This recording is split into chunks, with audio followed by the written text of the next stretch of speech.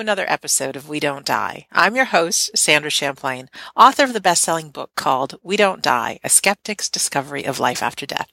And today is a great day. We get to hear from one of my favorite authors. His name is Chris Ratter, and no doubt you've heard me talk about how important his book, Mediumship Within, has been in my own life. His book combines practical advice with personal experience to inform and guide the reader on their development of mediumship and healing. And as for healing, Chris is a special kind of spiritual healer who performs hands-off, non-invasive psychic surgery and trance healing. He works with a powerful team of surgeons, doctors, and healers from the spirit realms using his healing hands to channel their healing energy. This energy is then used to address the ailments and diseases which are present within our bodies, minds, emotions, and spirit. Chris holds weekly surgeries near his home in Scotland and also holds regular monthly surgeries across the UK, Ireland, and Europe. And now it should be noted that Chris is not a medical doctor and his healing services should be used in conjunction with the advice of your own doctor. His website is chrisratterpsychicsurgeon.com. So Chris Ratter, welcome to We Don't Die Radio. Thank you, Sandra, and thank you very much for inviting me onto your radio show. I'm looking forward to what takes place today. Yeah, am I pronouncing your last name correctly? I didn't think to ask you. Yes, that's correct. It's Ratter, R-A-T-T-E-R. Yeah, as close as an American indeed can pronounce it. Yes, indeed. Oh, well, I appreciate you. And just for our listener, just to know that, yes, many of us, we struggle with our calling in life. And there I was really wanting to do some research, more research on mediumship and why are these things happening to me and these things not happening to me. And I did a Google search. Well, lo and behold, Chris's book came up and I thought, and I downloaded it on Kindle and I read it within just 2 days. It felt as if he wrote every word in there just for me. And it is my most favorite book on developing mediumship. So, Chris, thank you for that. Oh, listen, I thank you for your kind words regarding the book. The book really was an inspiration that came from Spirit Side of Life. I had been asked for quite some time from the spirit world to start a book and to write it, and I had been putting it off for a little while. And then at the spirit world, obviously, we have a good communication with the people that work with me, I should say. They came forward and asked for the book to be written, and I took up the challenge. And I'm absolutely delighted how the book turned out, to be very truthful with you. It was very interesting, Sandra, how the book really sort of came forward was the fact that the spirit world had said to myself that there's lots of books written on mediumship when the mediums on the pioneers of the past had been at the pinnacle of their mediumship. And there wasn't really a book that explained the journey of how they became so prominent figures within the spiritual movement. So the spirit world had asked me to write a book regarding my journey and to the explanation, obviously, of things that would take place through, the mediumship and the development. And it's I promise you, it's the most interesting story, was that the spirit world had come forward and said to myself, if you write the book will be published. And I, to be very truthful, you never really thought about ever writing a book. It was nothing I sort of ever thought that I would ever dream of being able to do. But I took the opportunity to allow the spirit world to come through and really to help channel the book, channel the lovely words that come through. And I thought it was most interesting because the book actually took about 3 months to write. Wow. And then when we had the book written sufficiently, we thought, what are we going to do with this book? And I always had that thing in the back of my mind, the spirit will say it will be published. And I do have lots of friends that have written books and had to self-publish. That's a very common way that people have to publish, obviously, their own literature.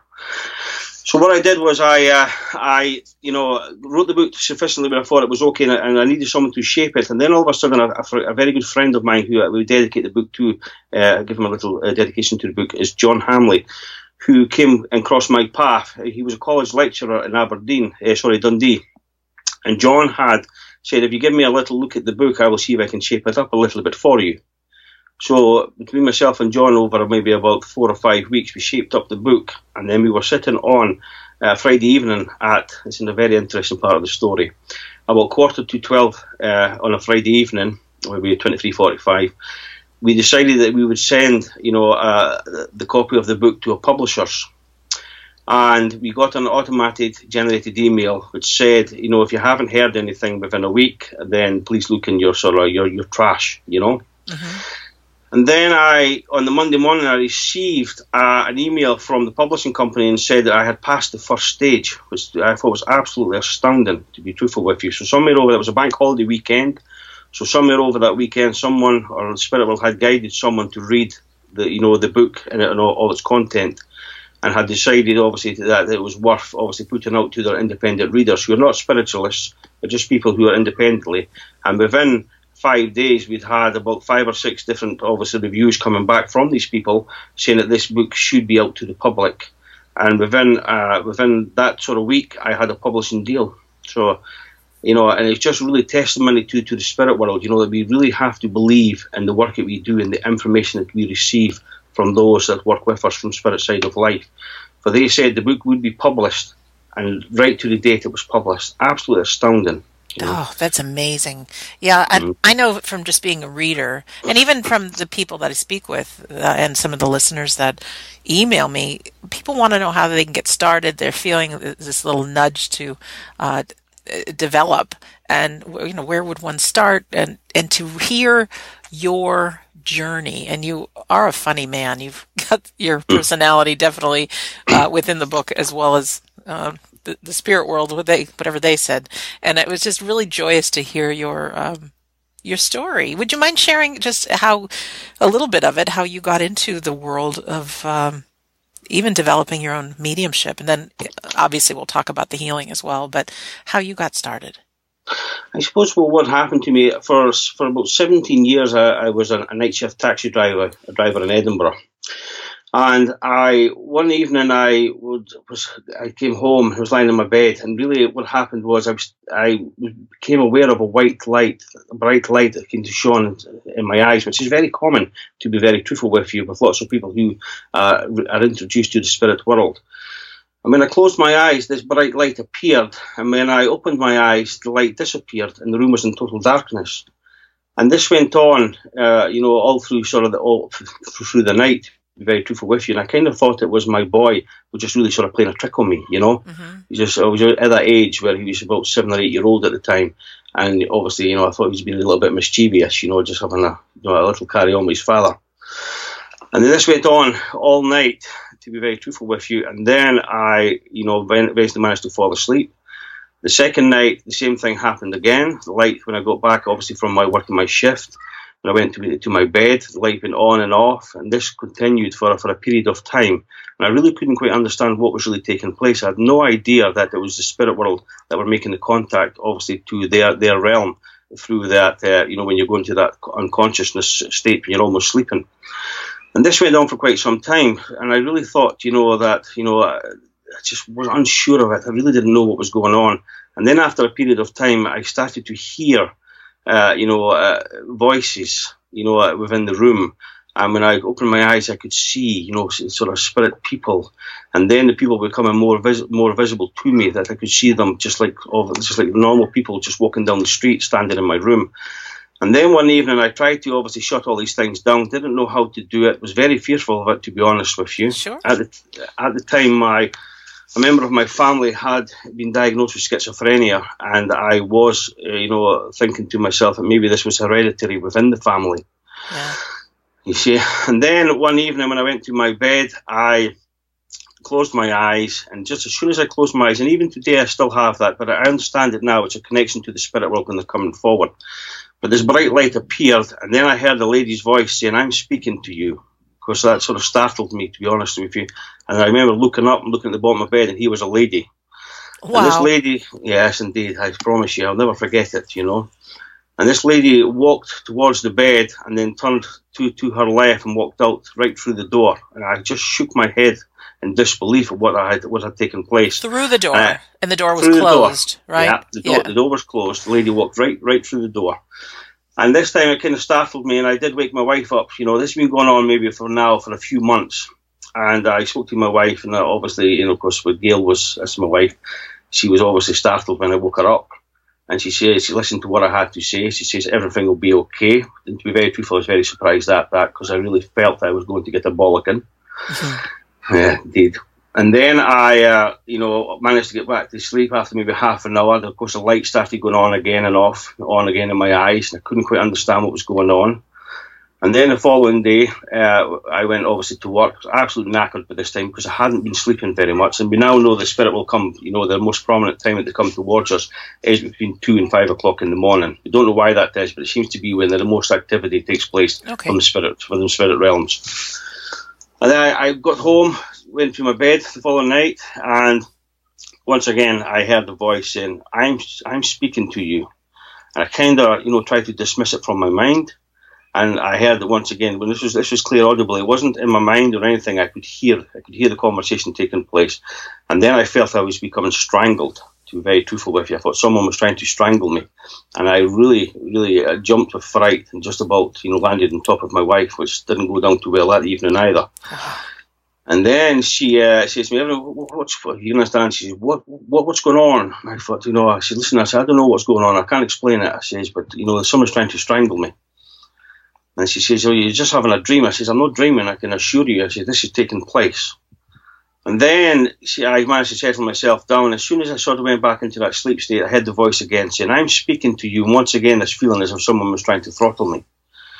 Which I absolutely panicked. I actually got out of bed. I didn't know what to do. I thought, I need to go and see, or, look at maybe some specialist help here, to be honest with you. Sure.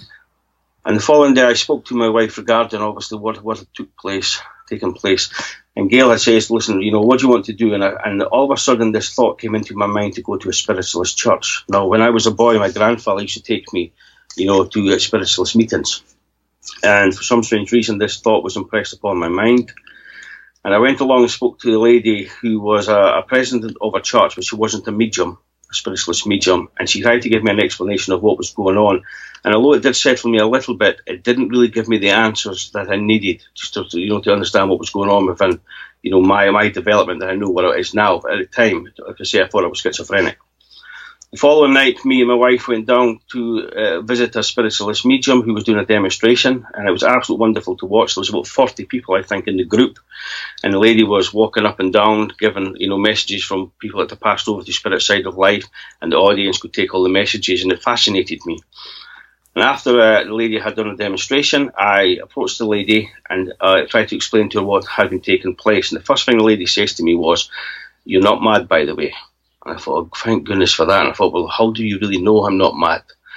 And she says, the spirit, there's too many people, too much spirit activity around about you just to be family members. She says, what's happened is you're starting to emanate an invisible white light, which can be seen from spirit side of life. She says, it's invisible to the human eye. She says, but the white light is there, and the spirit world people are drawn to it for it. It's an indication, like a lighthouse. She says that you have the ability to hear them, feel them, or see them. Wow. She says, and they're being drawn to you. And I thought, well, that's fine. I says, but what do I do? You can understand. She says, she actually says that you can tell them to, and she used a sweary word, off, if you can understand. And I thought, I can't believe I just heard this from this lady who was a spiritualist medium. She is addressing a group of people, telling them how much the spirit world is all about love and all these things. But, to be very truthful, at the time I had been driving a taxi for many years, so I probably was, it was an indication from the spirit world that I probably needed to hear those words. Yes. If you understand, Yes.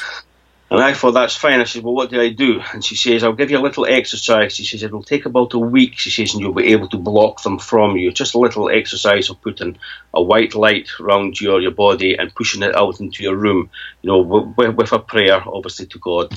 She said, and do these things, and it'll stop them coming towards you. And to be honest with you, it did. After a week, it started to calm down a little bit. Good. And then that sort of started to pique my interest. Obviously, if these people were coming, there was obviously a reason for them coming. It wasn't, I didn't want it to be sporadic. I wanted to have an understanding of it. I wanted to know what these people wanted. I didn't know my gift was going to be healing at the time. But I just wanted to obviously look a little bit further. I was very sceptical, to be very truthful with you, and I do think that is healthy, in all walks of life, especially, the work that we do. But I went and eventually joined a development group, And that really set me on my path for the work that lay ahead. Wow. And the development group, was that through the Spiritualist Church? It was indeed, yes. Usually, development groups are, involved with Spiritualist Church. I've never been involved in the Spiritual National Union, to be honest with you. There is lots of independent churches or Spiritualist Church and mediums, and to be very truthful, I've always been guided by the spirit world. I mean, I didn't know really where to go for a development group, and I sort of put the thought out just to the universe, I suppose. And then I was invited along to join a development group. It was actually that lady that gave me a little bit of advice, but she used the sweary word. It was that, yes, indeed. It was that lady that actually invited me along to a development group, which I attended for about 3 months and found very interesting.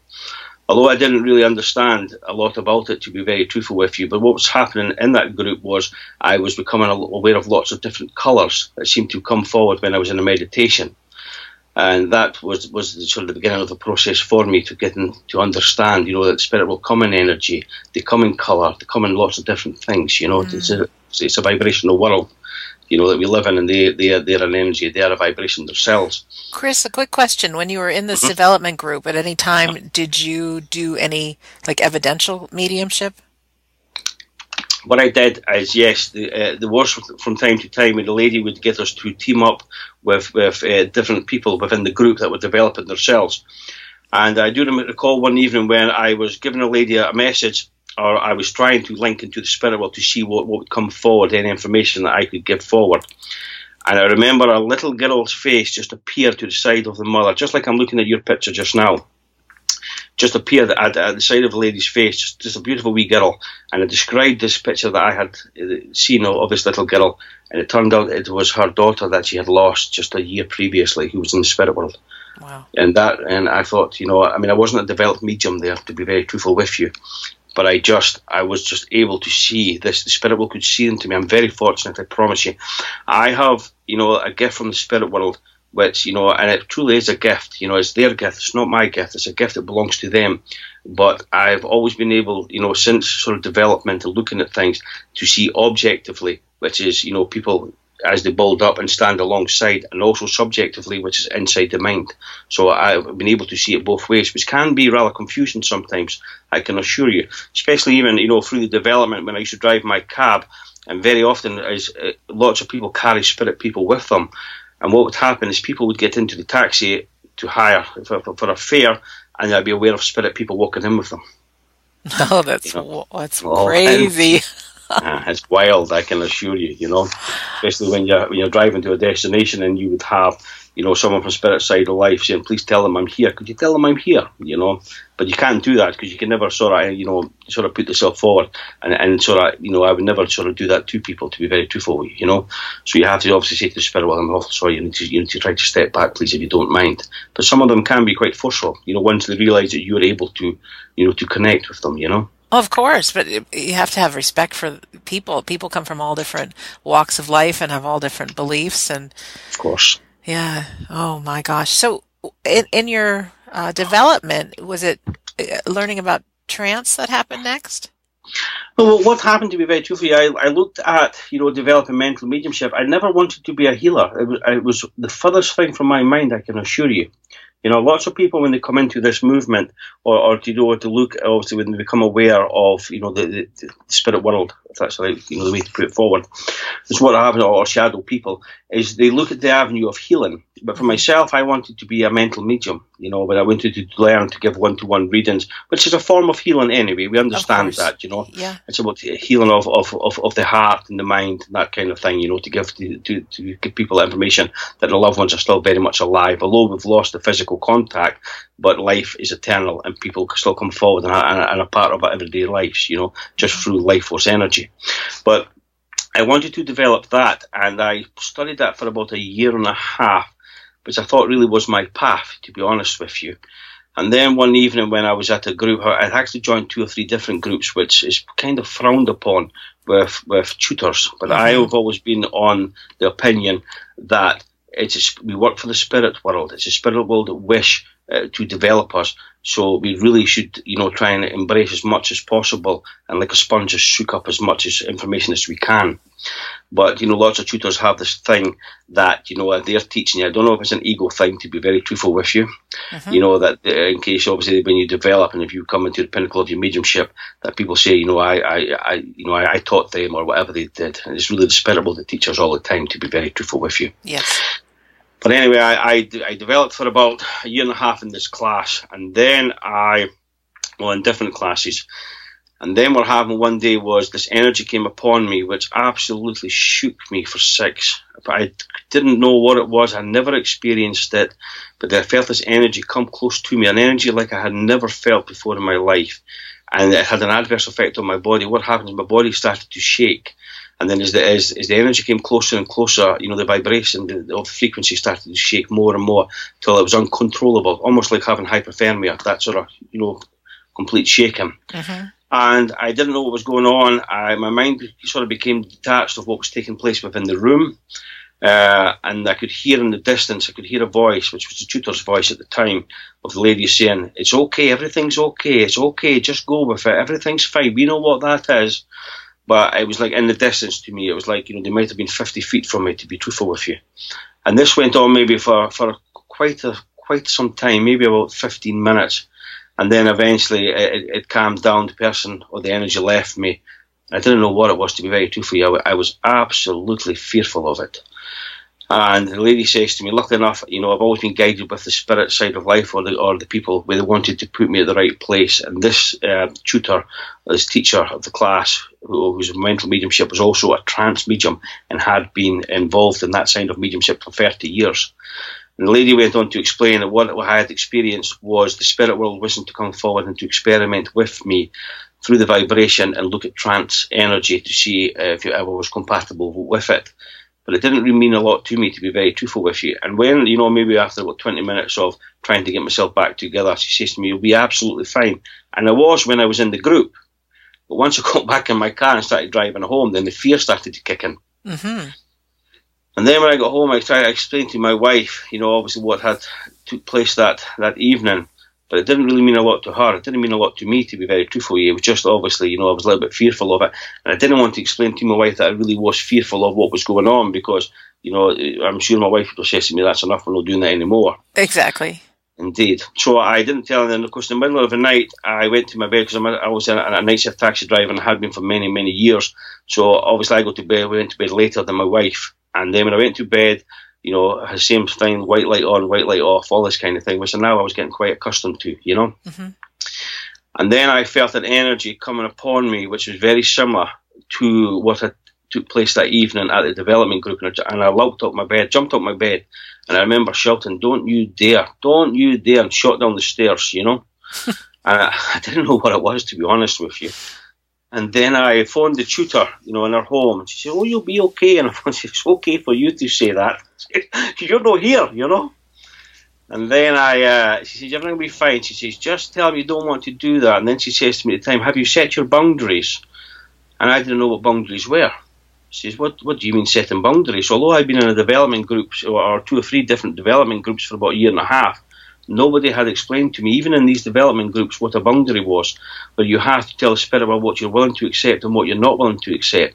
If you only wish for the spirit world to come forward and to work and develop with you when you're in a confined or a safe environment with people who understand it. I had done none of this, and nobody had told me. And then she explained what boundaries were, and then I obviously spoke to my gatekeeper at the time, who's Grey Horse, and says to him, "Obviously, I'm not going to accept this, and only want it to take place at the group."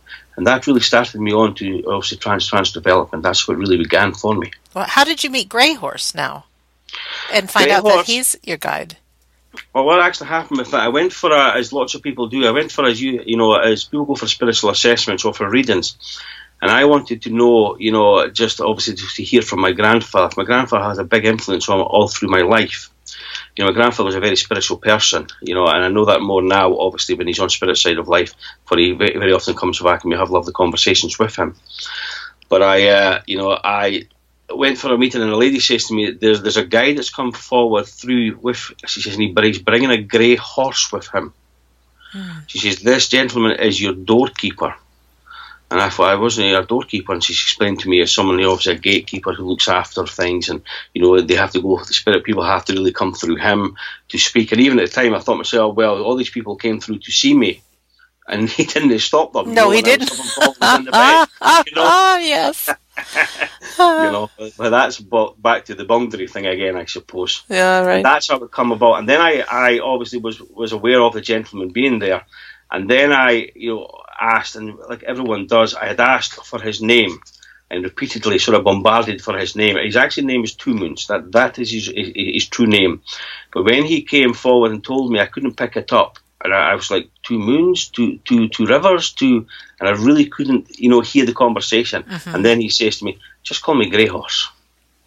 He says, it doesn't matter, he says, what you call us. He says, names are immaterial. He says, if you're happy with Grey Horse, I'm happy with that. And that's why I make reference to him as Grey Horse. Wow. So, okay, Chris, this is a great story. And it was my body that started shaking doing meditation uncontrollably. And that's what I put in the Google search. And that's when I found you in your book. And since then it's subsided. You taught me about boundaries and what I'm accepted and what I don't. And even now, my deal with the spirit world is to know that they're with me. I just get one little blast of a shake and I say, oh, you're here. Okay. And that's my agreement. So thank you for that. Thank you for being willing to share, because that's what introduced me to you. It is lovely, Sandra, and very often what happens when the spirit will come forward to us, they do have a calling card, as you say, a little shake or whatever. But what we must always remember is that calling card could leave us at any time. When I teach or tutor people, very often at the beginning there will be a calling card, or people get used to that energy that comes forward from spirit side of life. Mm-hmm. But what we do tell people is that the spirit will can take that calling card away from us at any time, or someone new can come forward to work with us through that energy, and they may not have that calling card. And then what happens, us as developing mediums, we can say to ourselves that there's something wrong with our mediumship because that hasn't happened. Oh. So I always tell people, it's lovely to have a calling card, but I would not, after a period of time, once you start to trust them and you trust the people that come forward, ask them to take that away from you, because when the energy comes, you can't mistake it anyway. Wow, that's great. So when you started now sitting for trance, now there's definitely a jump from sitting for trance to healing. Can you walk us through how that developed? Well, to be very truthful, there's no difference in the energy that comes forward from the trance energy for healing, for having conversations, allow them to come through and use you as a channel to communicate and to speak. It's all the same energy and the same feeling too, because all mediumship and all its varieties all comes from one source, and that's a universal energy or that godlike power, whatever your beliefs are. Okay. All the energy comes from the same source, I can assure you. There's never ever, very often we'll hear mediums or people say that medium is a powerful medium. It's not, because the energy comes from the same people for everybody in their mediumship. The only difference is that medium has accepted the energy and the power that comes forward. Wow. So it really is important to think that, because people often think, and we do hear even today, we say, that's a powerful medium. No, it's not. The power is all the same, I promise you. From a fledgling, someone who's just dipping their toe into the spiritual world, for development, or someone who's been doing it for a very long time. Although maybe they carry the power, it's because we understand the energy. We trust it. Trance energy, universal energy, is around about us all the time. And all we do is we learn just to plug into it and just to have the understanding that energy is around us all the time. I promise you. Us as mediums and what we do, we're not, we develop all the time and develop every part of our life when we're here, what we do. But really what we're doing is we're going back and going through and refreshing our mind to things we've already forgotten, because we come from the spirit world, and all the energy and all the people come forward are spirit. So the link is spirit to spirit. So it's always there. That's good to say. Yeah, I think many of us think, we're learning this for the first time, and we're not. We're remembering. No, we're just remembering, I promise you. Just remember everything we've forgotten. That's why very often when we do develop, we'll say, I understand that. It's because we already know it. Oh, that's great news. So let's talk about the healing, though, because this is fascinating, and this is what you do. So when the healing energy came about for myself, to be very truthful with you, healing for me was at the furthest for my mind. To be very truthful with you, I never ever thought of being a healer, or that would be the line of work for me. As I said, I wanted to be a platform mediumship. I wanted to be there, and give the messages from the platform and do all these things, that I had witnessed and seen, through my journey. Yes. But what happened is I was on a course, through an air. And we had been sitting for trance development for quite some time, getting used to sitting into that energy, sitting into that trance power, allowing the communication to come forward, allowing the blending with spirit, all these things that you will go through yourself and everybody who develops mediumship, is just allowing more and more freedom to the spirit world to be able to come forward. And then my tutor at the time is a gentleman called Mark. He says to me, there's a gentleman, he says, that's been with you for quite some time, he says, but he's only really made himself present to me just now. He says, I'm not going to tell you who this gentleman is. He says, for he may just be visiting you, leaving a little bit of energy and moving on. He says, so we'll see how the day progresses, but I have been aware of him, he says, through the weekend, and I have been aware of him on other workshops that we have done together. And I thought, that's very interesting. And then what happens, we went into, back into the group later on that day. We were sitting, obviously, building up the energy for communication. And this gentleman had come forward and he was speaking about how much healing was important to him and how much the healing journey was special to him, and and certain things that had took place in his journey, and he's giving an explanation all to do with healing and a bit about his life and healing. And I didn't know who this gentleman was, to be very truthful with you. And then he started to show me pictures in my mind's eye. But he showed me of it was the most simplest thing, of a lady giving him flowers at a shop. I thought, that's interesting. I thought, he must be a florist, Okay, yeah. And then he went on, and then a few other things regarding healing, where he was healing people. I could see his hands. It was like I was seeing it from his perspective, healing people and doing things, doing certain things with his hands and energy flowing through him. And then he showed me a nameplate on his desk, which was EDW. And of course, when you're in altered state, it's very much a myth. People think that you have to be, completely gone, in a hypnotic state, that your mind's completely out of it. That might happen even today, but it's a rarity, I can assure you, even with physical mediumship, because we're part of the connection, we're part of that energy. They're using and utilising our body. It's always a part of the medium, the medium or the person involved in what takes place. But what happened then is, I thought, in my mind came, and I thought, it's just Harry Edwards. And that was the name that came into me, EDW. And I thought, Harry Edwards. Now, I really didn't, as I say, I wasn't really interested in healing. I had known of Mr. Edwards, but it didn't really mean anything to me. I hadn't read anything or done anything, regarding his work. Mm-hmm. And then when we came back, obviously we went for a break, and I went to see the tutor, and I says to him, listen, is this, Harry Edwards is working with me? He says, yes, it is. He says, but please, he says, at this stage, he says, don't tell anybody. He says, who's working with you? He says, because if you take it out there, he says, people will ridicule you. He says, he says, he says, people are very quick, he says, at trying to bring people down. He says, and that's in all walks of life, not just in mediumship. That's correct, yes. So I thought, that's fine. So I just, I developed with Mr. Edwards, and then I realised when I got home that evening, I had a book, believe it or not, which was a book written by Mr. Edwards. And when I opened up the page, I don't know why I bought the book, to be very truthful. I think it was the first book I ever bought in spiritualism. It was a healing book. And when I opened the page, it says, Best Wishes, Harry. And it was signed by Harry? Aye, signed by Harry Edwards. You need, Chris, if you wouldn't mind, just to share with the audience who Harry Edwards is. Was. Harry, is and was. Yes, indeed. Harry Edwards, I suppose, last century was one of the most prolific healers that ever was, spiritual healer. He was an absolutely wonderful gentleman. That, Harry Edwards was, unless people don't know this, but Harry Edwards was actually a physical trance medium. He developed for 11 years to do physical mediumship, when you have phenomena, materializations, all that kind of thing. Mm-hmm. Harry Edwards, when he first set out to do the work, obviously the spiritual work, he actually set out to expose the people that as frauds. That's what he did. And he went along to a church and he got the evidence that he could not believe, which sort of opened his mind up, obviously, to maybe a different realm. Wow. Yeah, indeed. And then he started to study. There's some things. He was in the army. There's lots of stories about him of miraculous healings he even done in the army. There was a gentleman, which a harem of ladies, obviously, they were in a house, and he was in a house next door with the army, and the lady was bitten with a scorpion. And he went into that compound and, healed the lady, and done certain things, and the lady survived with the scorpion sting, and in these times, scorpion stings took people over to spirit side of life. He done lots and lots of different things, but he developed, for 11 years as a physical medium. And then the spirit world says to him that he must make the choice. He either makes the choice of becoming a healer or to go down the road of physical mediumship. And he chose to do healing work.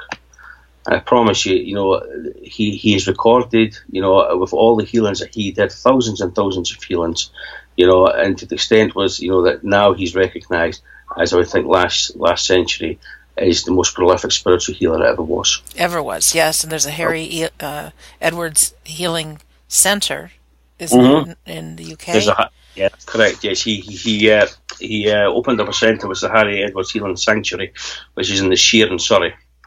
Indeed, which is still operational today. They still have lots and lots of people that go to visit this centre. There's lots of people who work there. They do lots of different courses regarding healing there. I've had the pleasure of going down there. It's another story. I met a gentleman in Wales through my development with the healing, and ended up at being invited down to the Harry Edwards Healing Sanctuary. When I was there, I was very much aware of the presence of Henry, as he's known to his friends. As we walked around about his healing sanctuary, I had the pleasure of going into his own bedroom, which is obviously still there today. So we got taken behind closed doors, if that makes sense, and shown around with things. It's been an absolute wonderful journey. And I even remember sitting in this front room and in this parlour room, and this now has a bar and stuff. And I remember saying to my wife, "This is all changed. This is not how it used to be." And my wife had says, "Oh yes, whatever," Yeah. And then two ladies actually came into the room, sat down on a couch opposite us, and they says, "We used to come here years ago. It's all changed, Oh, it's amazing. Chris, I just have to ask, are those spirit voices behind you or children? I think it's children. I will close the window. No, it's okay. Don't worry about it. It's just funny. There was one interview that I was talking to someone, and all I could hear was this dog snoring. And of course, she had a big dog under her desk, and there was no way to wake up the dog. I said, just let the dog snore. Yeah, you don't have to worry about closing the window. I just wanted to make sure we knew what that was. Well, listen, I can assure you there is spirit children that are attached to me that come and work through me. I have a lovely little boy when I work with physical mediumship, who's a little energy worker called Charles, but the spirit will call him Chuckles, or wee Charlie, Wow. So, we all have spirit children that work with us. Spirit children in the spirit world are cherished, to be very truthful with you. Yeah, I bet. So let's talk a little bit about the healing. Are we talking, I know I said in the description that there's different kinds of healing, but there are some actual physical healings of symptoms and diseases and things, as well as other kinds of healings, correct? Of course, indeed, yeah. Sorry for jumping off no, it's okay. The conversation there. When the healing element came about with myself, to be very truthful, I wasn't, like I said, I didn't really had no intention ever of being a healer. And then I sort of started to embrace it a little bit and thinking, what's going to happen? But I'd never done a healing, to be honest with you. I didn't really understand what healing was all about. Mm-hmm. I certainly didn't know what a trance healing was. I had never experienced it. And I did probably what everybody does, is I started to look on the internet for trance healing. And I couldn't find anything. I couldn't find any information about it. You could find things on psychic surgery, which is an advancement of trance, But I didn't, understand what it was. There's lots of things to do with the Philippines, and wonderful healers, that do obviously, with instruments and that kind of thing, But I didn't obviously understand what trance healing was. And I remember the first trance healing I ever did was in front of a demonstration of, we're all developing in a group. And I didn't have a clue, to be honest with you. I'd never done a healing before in my life. And I remember standing behind, the lady and thinking what I thought it was. And it wasn't a trance healing. It wasn't a spiritual healing. It was a Chris Ratter healing, to be truthful with you. Mm-hmm. Just me thinking what it should be. And I remember standing there for about 10 minutes. And then obviously the tutor asking me to come back and then asked me what was that. Could I explain what that was? And I said, well, that was a healing, And he asked me just to sit down, and shook his head at me. But, that's my our intention of it. And then what happened, I through time started obviously with the spirit world and listening to other things. I went to a course in Wales and there was a trance healer there. And this lady got up and done a trance healing. And once I realised what a trance healing was, I couldn't believe how simple and natural it is. All mediumship is simple, I promise you. It's us as human beings. We put mad ideas onto it, what it should be. But all forms of mediumship are simple, and especially healing. We're only the channel for the energy to come through us. But I witnessed what the lady did, and that was my eureka moment. And then I was asked to come up and do a healing. I think I'd done 3 healings or something, and I couldn't believe what was taking place. It was absolutely wonderful. The feedback that we were getting was astounding. But I could feel the presence, of Henry. At the time, and it took me quite some time to call him Henry. I can assure you, I always gave him the respect of Mr. Edwards. But I could feel the power of Henry coming forward and the healing flowing through me, and it's indescribable, the energy and the love and the compassion that comes through when we do this line of work. And then I was asked by the tutor to have a look. He had a problem with kidney stones, and he asked if I would do a healing with him. And to be very truthful, I was panicking about it. Like I say, all this was new to me. Everything we had done with development was sort of behind closed doors and not in front of people that we didn't really know. That makes sense to you. Yes. And then he explained that he had kidney stones, or had a kidney stone, and he was booked in to go for an operation the following week. He said, because he was really in severe pain. He was, sweating profusely, lots of things. He was really, unwell with it. And he asked if I could do a healing, and I said, fine. He said, but you follow the direction of the spirit world. And I thought, okay, panicking, okay, and then he invited us in, and he says to me, no, whatever you want to do, you allow it to take place. And I says, okay, if you don't mind, I says, we'll put you in the middle of a seat. I says, and I have to put 3 chairs round about you, like a triangle formation. And he says, that's fine. He says, no, I said, I have to pick another 2 people, which was another 2 healers that I knew were in the room, so I picked them to join in. And then I sat on one side, obviously near where the gentleman, to the back where the gentleman's kidneys were, so he was in the middle of the group. And I remember going into an altered state, and I remember hearing Mr. Ed was asking the rest of the group in the room to send their energy into what was taking place, to send their thoughts and their energy to transfer it to the middle. And then I remember Mr. Ed was saying, oh, that's a tricky little fellow, okay? And he was trying to, it was like almost like you could hear it was like bombarding, trying to break and pick. It was almost like he was trying to go in my mind, visualising that they were trying to pick this stone out. And I thought, that's interesting. And then, we done the healing, he came back, the gentleman, and at the time he felt a little bit better, but not greatly better. The following day, the tutor came back into class and says, I feel a lot better, he's almost back to normal. And then he went, obviously when the course finished, and he went for his operation the following week. When he got there, the kidney stones had gone. Not the big one, but all of them. He had 6 of them. They disappeared, gone. All of them disappeared, completely gone. No operation was needed. That was my first introduction to the energy of trance healing and trust in the spirit world. That's my first ever healing that took place. That's powerful. Indeed, yeah. Like I say, it's not powerful. It's the love of everybody and the love of the spirit world. It's not me. I'm just a channel. To be very truthful, I can't cure anything. And I say that to everybody who comes to see the work that we do on behalf of the spirit world. But I trust the spirit world. And I open up that energy to them and allow these people to come forward, and the results are amazing, to be very truthful with you.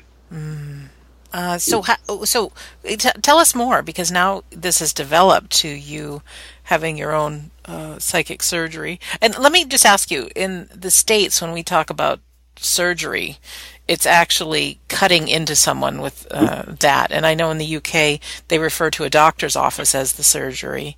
Yeah. How do you use the word surgery? Well, to be very true for you, the name psychic surgeon that was given to me from the spiritual community. It's not a word I took myself. I don't really care in titles. Even on my development, I didn't really care who came and worked with me, because lots of people wanted big names. The Red Cloud, Sitting Bull, all these kind of people, prominent figures in history. I didn't care, because it was always my thought: if these people go to spirit side of life, no matter who they are, they will be taught to come and work from spirit side of life. Right. So whoever is best for us at that stage in our development, that's the people that will be introduced to work through us. So it didn't matter to me if the name was George, Bob, or David. It didn't matter, to be very truthful with you. I didn't care. I just knew that the work that they came forward would be, for the betterment of the development and for to help people on this side of life. Because that's really all we want to do. All I want to do is try to help, Yes. Indeed, But, with my development, it started to lead, into other things. I was starting to do, if you understand, with the psychic surgery, like I say, it was given to me by the spiritual community. It's not a title I took myself. Okay. I would just be quite happy just to be known as just a healer or a spirit worker, doing, a person working for the spirit world who does healing, facilitates healing, because I'm just a facilitator for them. That's why I'm quite happy. But the psychic surgery the title is an advancement of the altered state of trance. And what it is, spiritual healing, when we open up to spiritual healing, we open up a channel to the universal energy, and the energy flows through. As it has, like all energy, it has an intelligence contained within it. And it will, obviously, when you make the contact or you send it to someone, the energy will flow inside that body, and it will look, obviously, for the healing energy to kick the immune system in, or whatever needs balance and all these things. It will address certain things. When we do trance, it's a little bit different, because we're actually allowing that energy, instead of it just flowing, it comes and it blends with us a little bit deeper. And what happens is the energy is, we have an alchemist and like a pre-op, if you understand. And what happens is they'll come and they'll assess what's going on within that person. And that, if you have a problem with a kidney, or you have a problem with a bladder, or whatever the ailment is, your pancreas, or whatever it is, or liver, or whatever the ailment is, they look at that, they address it, and what they do is they mix up colours. You have an alchemist, the spirit side of life, and they say, we need this colour, we have to address this. So what they do is they mix up that colour, which is specific just for you. That colour is your colour. And that's why very often you'll hear people saying when they have a healing, I was aware of colours. Because these colours, this healing energy, vibration is made up in that colour. And if we're trance medium, we're able to allow that energy to come and blend for us, to allow that people to come forward so they can put that energy directly into that body. With psychic surgery, it's a little bit different. What happens with the psychic surgery state of things is doctors, healers, and surgeons from spirit side of life that have worked here and were compassionate in the work that they did, when they go to spirit side of life, they wish to come forward and to carry out that good work. Although they learn new techniques and how to utilise the energy in spirit side of life, they still come forward and to wish to do the work that they did.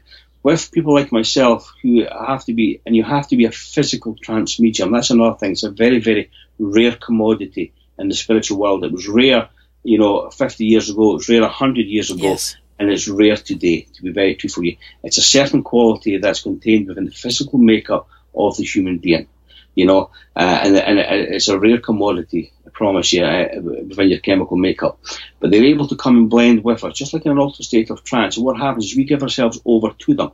They don't come and possess us. There's nothing demonic about it in any way. It's a misunderstanding when people say, I can feel the energy coming and they're taking over. Nobody takes over you. This is our life and our body. Mm-hmm. So what happens is those from spirit side of life they come and they blend with your auric field. They bring that energy, because that's your life force energy around about. They bring that energy close to us. Like you say yourself, when you feel a little vibration when the energy comes, it's just because that's mixing the energy around about you and having a wee adverse effect on the energy around about you. But us, as physical mediums and trance mediums, we allow that energy to come forward. We develop it over a period of time, so it becomes very natural and easy to us, so the spirit world can come and blend. So what they're doing is they're mixing their energy with your auric field, with your energy, and the two energies become one. So we just basically let their energy take over our energy, and our consciousness just shifts to the side a little bit. That's how it works. But with the psychic surgery side of things, what happens, you allow people to come forward to your surgeons. So if you have a problem with your pancreas, you will have a specialist in their own field that will come and work through you, looking at that pancreas. If you have a problem with your heart, then you have a heart specialist. If you have a problem with with the brain, you get a neurosurgeon. You get all these things. Or I have a lady that works with me who is a gynecologist. We have all these people that come and work for us, and we have an endless supply in the spirit world. I maybe be aware of 12 people that I know, and I'm aware of their energy and when they come forward. But I can assure you, there is hundreds and thousands, probably more, that wish and can come forward if they're required. And when you brought up that lady, you don't physically touch people. Right? To be honest with you, when I wrote the book and done other things, I would not physically touch a lady's body. Right. I wouldn't do it. I'm a married man, and I can indeed you can understand I've got lots of problems. But I promise you, the spirit world will never do a thing like that. What happens is sometimes what can happen when you give yourself 100% over to the spirit world and the energy that comes forward. and the people that come forward from spirit side of life, they are never going to do anything inappropriate, never, ever, okay? But what can happen if you interfere with the connection? Now, you as a developing medium will understand this, that if you interfere with the connection and break the connection, you could accidentally brush against the lady's body. Right. Okay? It's not the spirit world. Spirit world are never going to make a mistake. But as, if you don't give 100% to them, or something goes into you can break the link. Just like when you're doing a communication or whatever, we can break the link ourselves, just through, the most stupidest of things. But yes, I would never, ever, ever put my hand upon a lady's body. It's always 18 inches above, okay? To be very true for you. Because I didn't want, it was an agreement I had with the spirit world that if I'm going to work above the people, I'm going to do that. And even today, if I'm going to do an operation, it's above the body. Because all healing takes place on the spiritual body. It's an absolute doppelganger of the physical body. Whatever ailment you carry on your physical, you carry on your spiritual body. So when these people come forward from spirit side of life to work through us, because they're spirit, what they're doing is they're connecting with the spirit world, and then their spirit onto your spirit and onto the spirit of the person. There has to be a three-way connection. And all mediumship, there's that three-way connection. If you're given information, obviously from the spirit world, through the medium, and to the recipient, there's always a three-way triangle. So all healings that take place on the spiritual body. So if you don't connect with the spiritual body of that person, of the spirit of that person, a healing will not take place. You will give a transference of energy over to that person, and for a short period of time, they will feel that it's absolutely wonderful. They will feel rejuvenated and all these things, but the healing hasn't took place. What's happened is you've just given them a wee boost of energy into their physical body. So all healing takes place on the spiritual body. But what's just happened over a period of 10 years now is sometimes what was happening is sometimes now when I do work, I do actually put my hand, maybe onto the tummy or the knee of a person who comes for a healing. And the only reason why we did that was that I started to realise as my development got deeper and deeper in my understanding of things, that some people, when they were here on the physical side of life and like to work, some people like to come forward and put their hands onto the physical body and touch the spirit inside the physical body. And some people like to work above. So for me to do that alone, it was an agreement I had with the spirit world. I was interfering in what was taking place. Because if they wanted to come forward and put their hand on someone's knee to work, obviously, with a knee joint or an arthritic joint or whatever it is, then I have to allow them to work it the way that they want to work and they carry out the healing and not to interfere with it. But I promise you, it took me a few years to realise that. Well, I'm sure by then, too, you have the rapport with the person. You've asked permission, well, maybe, that they know what's coming. It's not a complete shock. People are comfortable when they come to see you. Of course, indeed. I mean, the first, bit of a healing that takes place is the explanation of what may happen, what they may feel. It's not to put any thoughts into people's minds so that, they're looking for it. It's just so that, if the experiences take place, that they're not to be concerned. I mean, I always carry an independent witness when a healing takes place anyway, to be truthful with you. I just think it's obviously just something I've always done. I've it along. Another thing with healing and it takes place, is we're only complementary, to complementary health service related to what's taking place. Anybody who comes on medication or under the jurisdiction or with the hospitals or their doctors or whatever, they still have to take their medicines.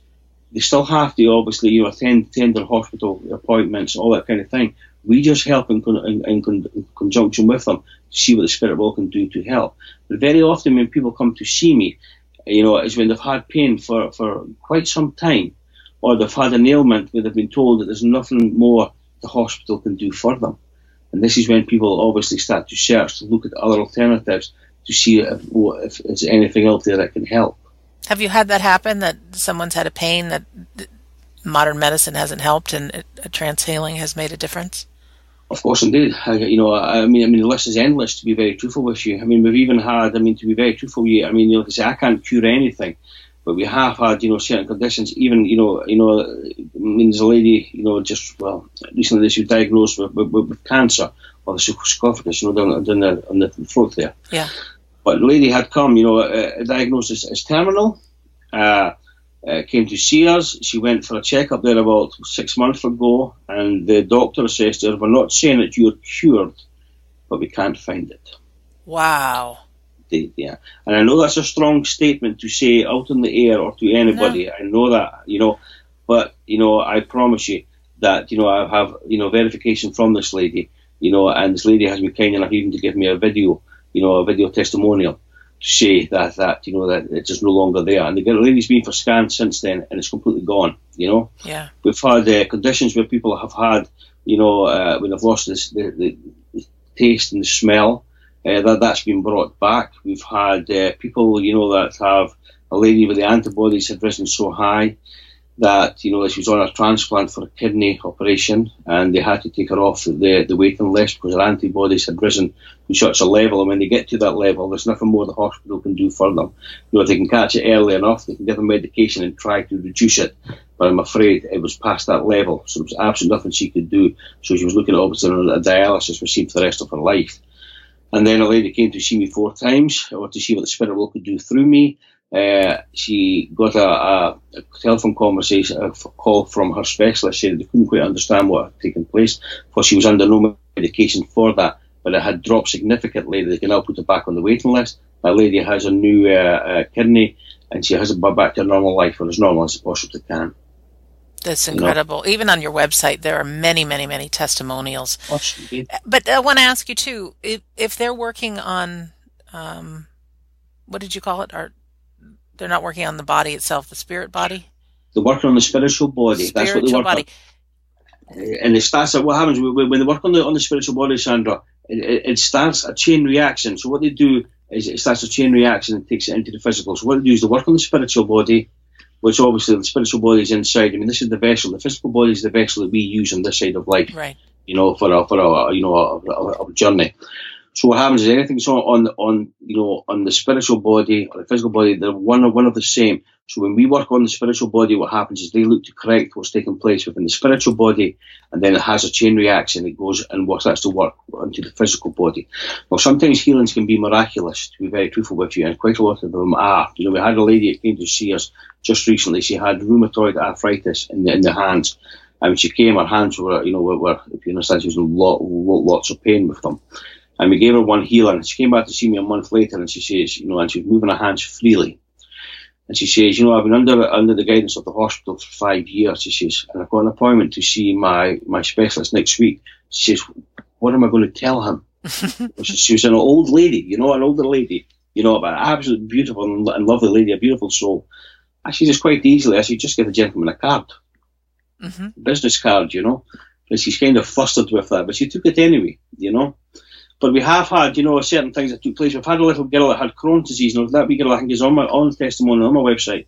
And we are still, very friendly with the mother, and we still obviously see the girl from time to time. But that wee girl, they done research with that little girl in the hospital.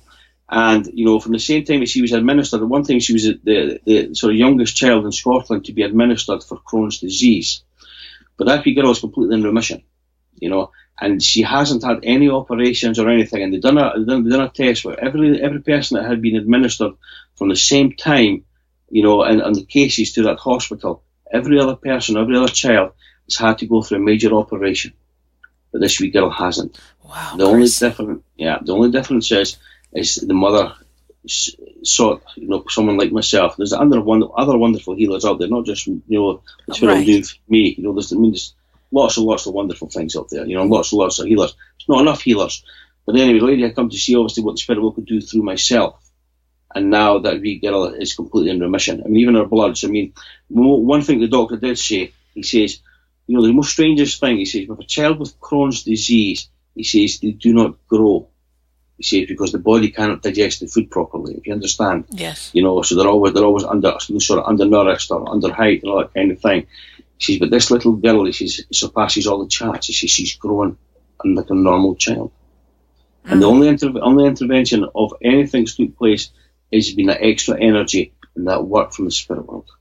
It's incredible. But Chris, let me ask you, I trust that people get healing on the spiritual body, but what about times that the cancer isn't cured or the pain doesn't stop? Is there a belief in your mind that this is all experimental, or that, I mean, I know obviously you encourage everyone to continue going to their physicians, but I also know we all can't live forever. Is there a healing that takes place even though the body itself isn't healed, do you believe? Well, what I think, Sandra, to be very truthful with that, if we have, one of the most major sort of problems we have is stress in our life. Stress is a trigger point, I believe, which carries and opens up the doors to lots of ailments within the physical body. When we have stress, the body has to release. It's designed to release, so it has to release somewhere. So it usually goes to the weakest point, okay? It's usually disease sets in, whether it's cancer or whatever it may be.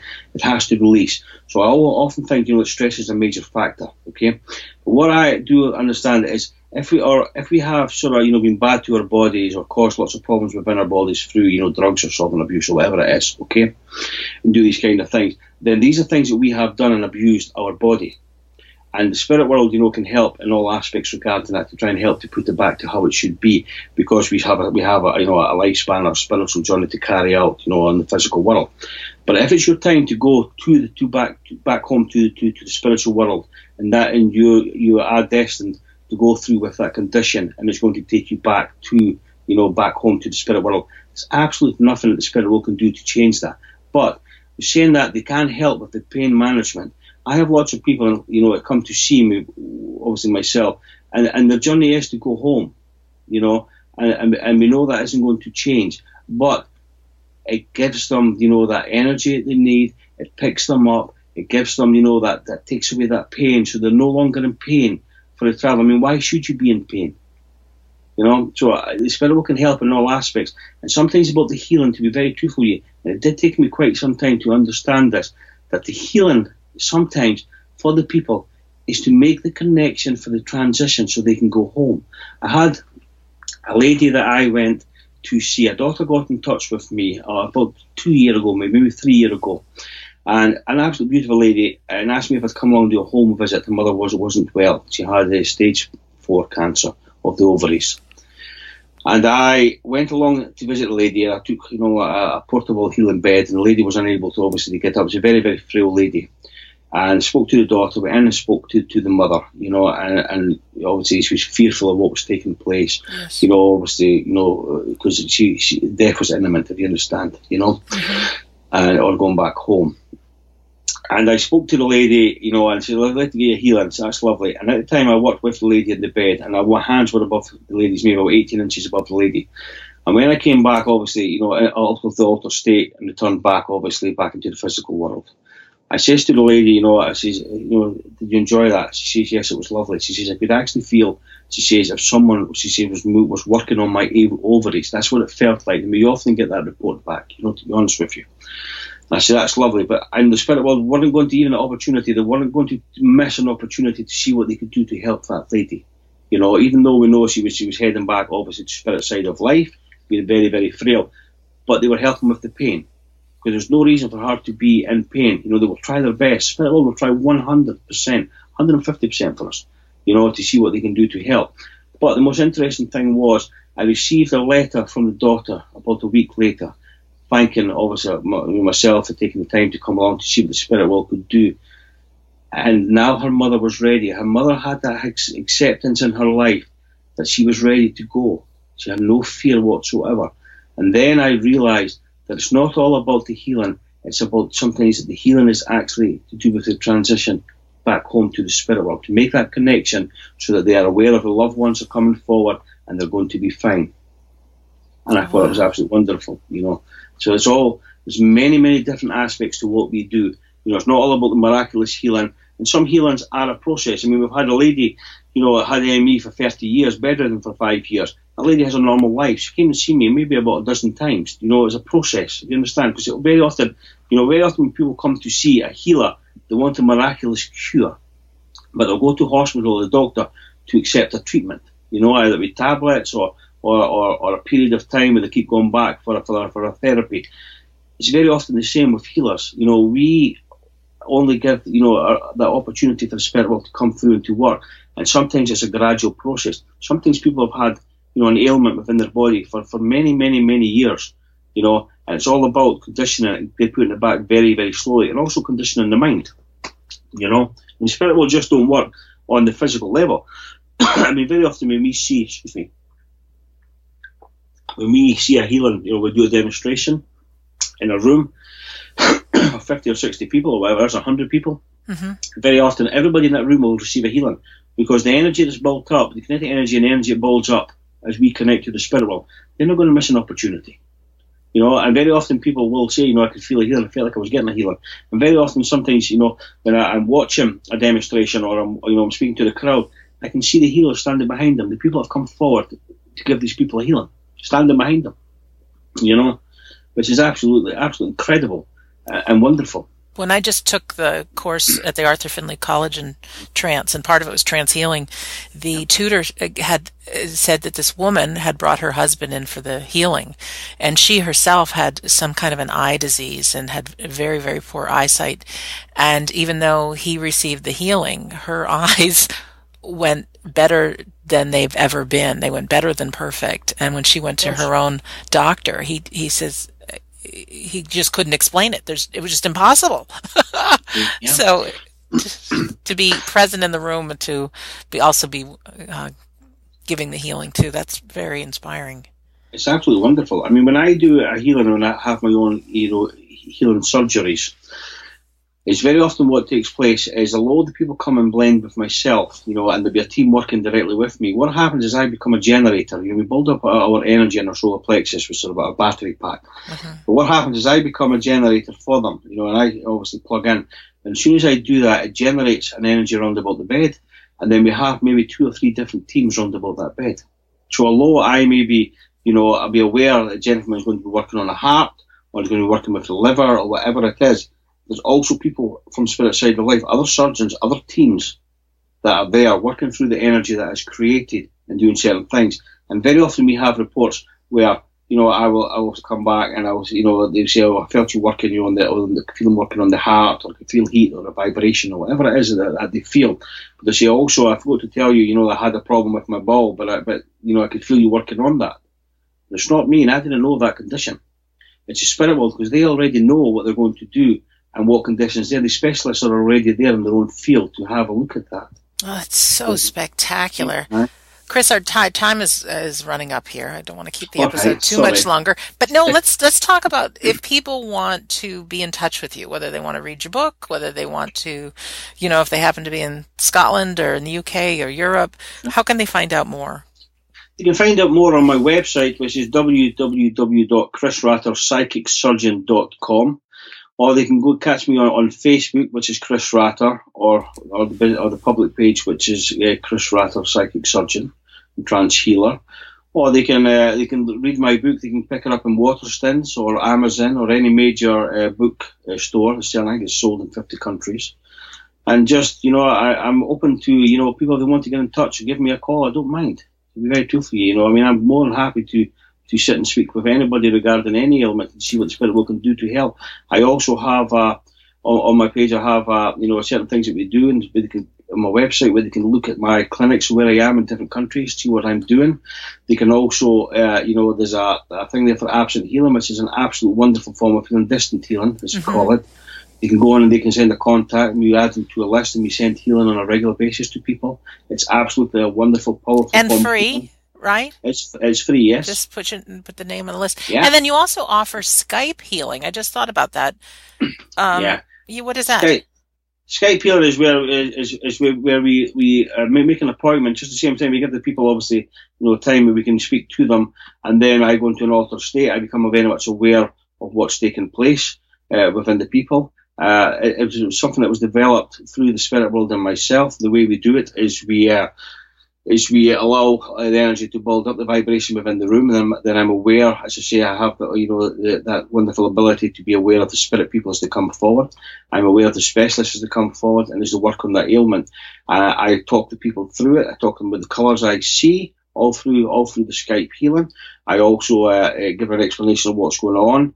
To a certain degree, with you know, the tells them what they're working on. The feedback we've had was absolutely phenomenal. Before we took it out to the public, we did it and practiced it behind closed doors with working mediums and also members of the public that I asked that they would be volunteers for it. until it was such a standard that I could understand exactly what was taking place. It's a wonderful form of healing. It gives people the accessibility, but they can't make it to a clinic. I mean, I do Skype healings all over the world on a regular basis weekly. And that can be just as powerful as seeing you in person? Exactly, just as powerful. The only thing is, sometimes, when people have an ailment, yes, it's a very, very powerful form of healing, Skype healing. Absent healing is a very, very powerful form of healing, to be very truthful with you. There'll be more people that I will help, or the spirit world will help, through that connection and the attunement to the spirit world, through distant healing and Skype healing, that kind of thing, and I'll ever have the pleasure, obviously, of working with, or, with my hands above them, or the energy, placing upon them. But only what happens, to be very truthful, and the reason why people have to come and see a healer at a clinic or a demonstration, whatever it is because there are certain things that are required when a healing takes place, just for certain conditions, not for them all. But the spirit world cannot reproduce that energy on their side of life. It has to come through the physical body. Oh, that makes sense. Of a healer. Yeah, that makes sense. That's why people have to come and see, a healer on this side of life, that the spirit will come and work through. Or we would just send absent healing to everybody, and there would be no reason for anybody to attend the clinic. Right. That's how it works. Very, very great. Any closing words? Final words? I would just like to say that there isn't, not enough healers in the world. It's a wonderful opportunity, for people who wish to develop healing, and to just trust the spirit world. The spirit world are just full of love and compassion. They have no desire whatsoever to come and frighten us or make us fearful of them. And once you understand, what they're all about, I promise you, there's no going back. The love and compassion that they have for humanity and for people is second to none. It's so beautiful. Chris, thank you so much for being our guest today. Thank you, Sandra. It's been a privilege, and thank you very much. Yeah, and for our listener, thank you for listening. And I want to remind you, actually, if you're listening to this on YouTube, and if you just scroll beneath, there's a link right there for Chris's book, Mediumship Within. This might be something that interests you, or even if you're interested in mediumship and how to get started. I tell you, his book is an easy read. It's filled with so much really great information, and I wasn't making it up. It really truly is my favorite book, and I'm delighted that we got to speak with Chris today. And it's 2017 when we're recording this. Who knows when it is when you're listening, but the world could use more healers and mediums. And really, could you imagine what life would be like if people knew who we are really and what our life's about? And I think it's really magical, phenomenal. And as a little kid, I wanted magic to be real so badly. And now here I am, 51 years old, and it is real. I mean, we're so much more powerful than we know. So just a reminder, if you go to WeDon'tDieRadio.com, you can click on this or all past episodes of the show.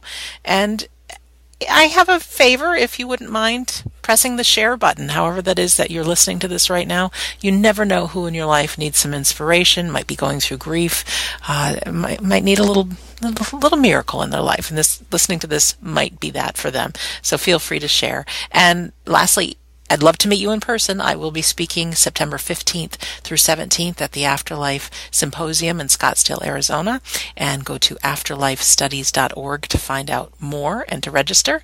So in closing, my name is Sandra Champlain, and I've been your host on We Don't Die Radio. And I do believe that life is an education for the soul and that your life here on earth is important. So I really want to thank you for listening, and we'll see you soon.